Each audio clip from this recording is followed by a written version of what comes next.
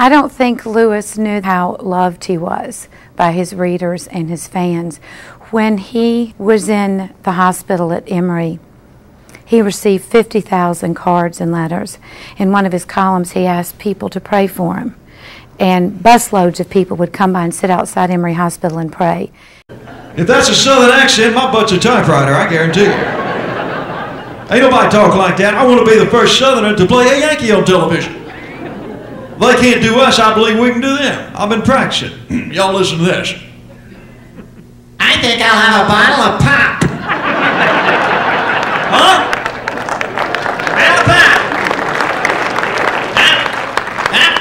See, Southern comes from right down here. Yankee comes from right here, right there.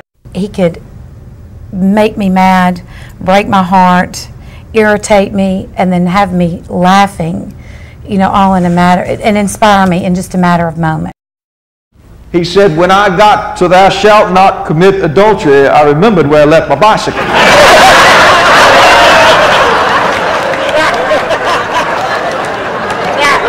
And he asked for his ashes to be scattered on the 50-yard line at Sanford Stadium.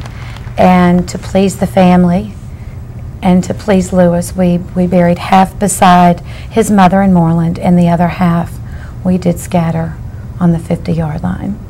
We climbed the fence, we had him, we jumped over, fell in a bush, I had scars everywhere, and they had actually taken up the lines on the field for some reason or another, and Steve Enoch, my business partner, was with me.